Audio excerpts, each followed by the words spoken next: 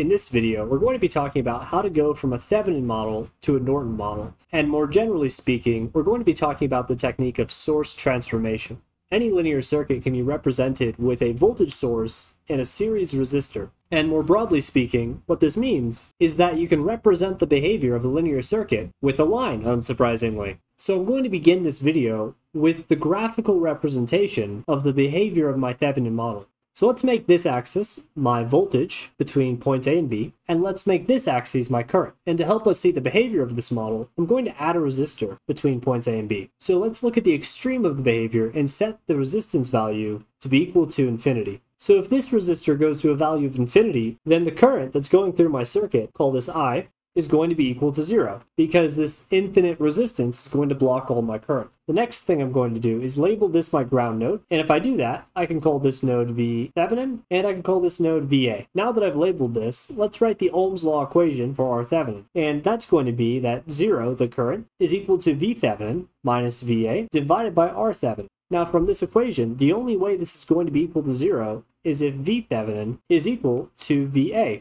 And with this, we have the first point on our graph. So when I goes to 0, the voltage across A and B goes to a value of Thevenin. So now let's go to our other extreme. Let's set the value of our resistor to be equal to 0. Now at this extreme, let's write the equation for R Thevenin again. So the current is now equal to Thevenin minus VA divided by R Thevenin, but VA is now connected with 0 ohms to my ground node. So VA is equal to 0. So this means the voltage across A and B is equal to 0, and I get a value for my current that is Thevenin divided by R Thevenin. So we can add this point to our graph, and this is going to be Thevenin divided by R Thevenin. And now we get this line, and we can say that this line represents the behavior of my model. So now let's look at the slope of this line. And the slope is going to be rise over run, and the rise in this case is negative Thevenin divided by, we go from 0 to Thevenin divided by R Thevenin, so we get Thevenin divided by R Thevenin, and this ends up canceling out to be equal to negative R Thevenin.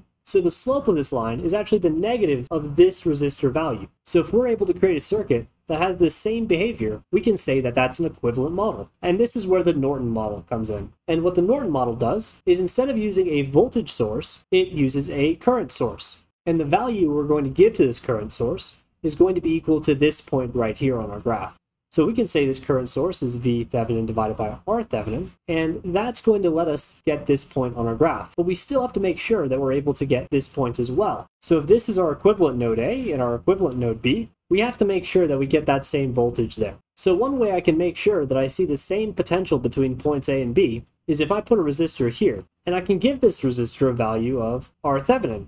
Because now if I analyze this circuit, we call this our ground, and this becomes VA, and we write the equation for R Thevenin, we get that the voltage VA is equal to my current Thevenin divided by R Thevenin multiplied by the resistance R Thevenin ends up canceling, and we get that VA is equal to the same voltage Thevenin. And based on this, we're able to satisfy both points on the graph, and this circuit is going to have the same exact behavior as the circuit on the left. And this model is called the Norton model, and it's used in the same exact way as the Thevenin model. But instead of representing the circuit with a voltage source and an equivalent series resistance, you can represent the same circuit with a current source and a parallel equivalent resistance. And you can actually move between these models pretty easily, because this resistance is the same as this one over here, and the current in this model is just the Thevenin voltage divided by that same resistor over here.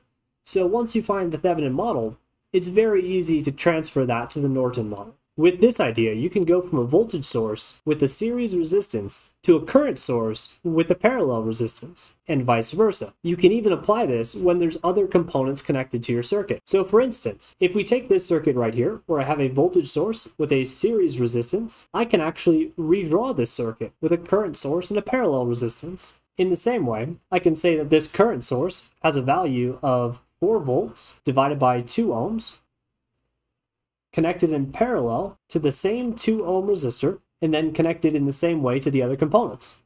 And these two circuits are exactly equivalent.